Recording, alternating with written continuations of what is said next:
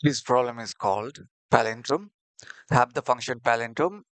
It will take a string parameter and then return the string true if the parameter is a palindrome. The string is the same forward as it is backwards.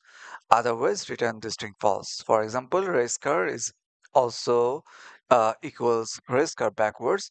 Punctuations and numbers will not be part of the string. So this is going to be very easy.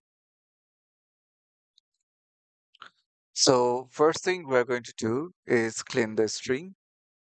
It will be uppercase or lowercase. So we are going to get a string.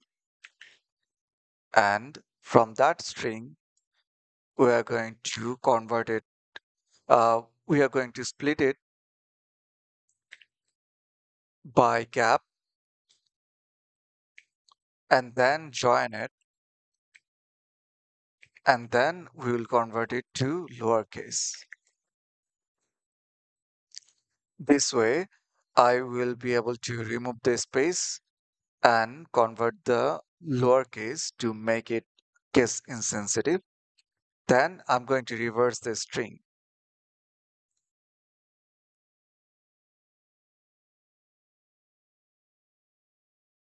Reverse the string. I will split it again because by splitting it, it will become an array. Then I will use the reverse method. Then I will join it to convert it to string again.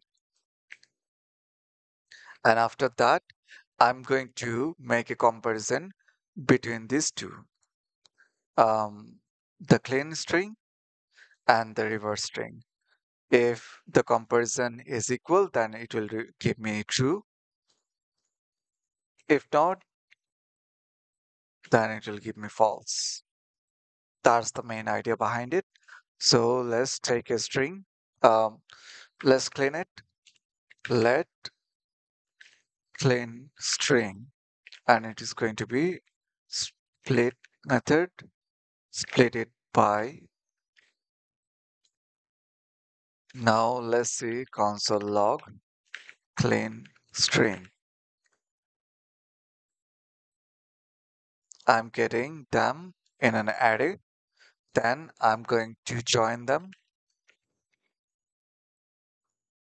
So I'm joining them without the space, and then I'm going to turn everything into a lowercase.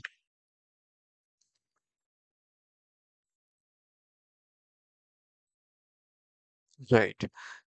Same thing, I'm going to reverse it. I'll take the clean string and then split.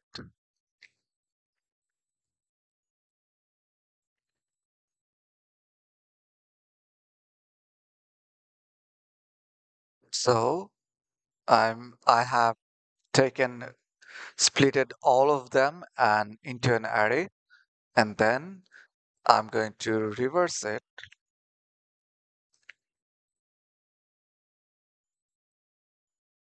So the same thing because it's a palindrome. And if I take join, see, same thing. Now I'm going to return clean string equal ref. Run the test cases. Test cases passed. Now I'm going to submit it.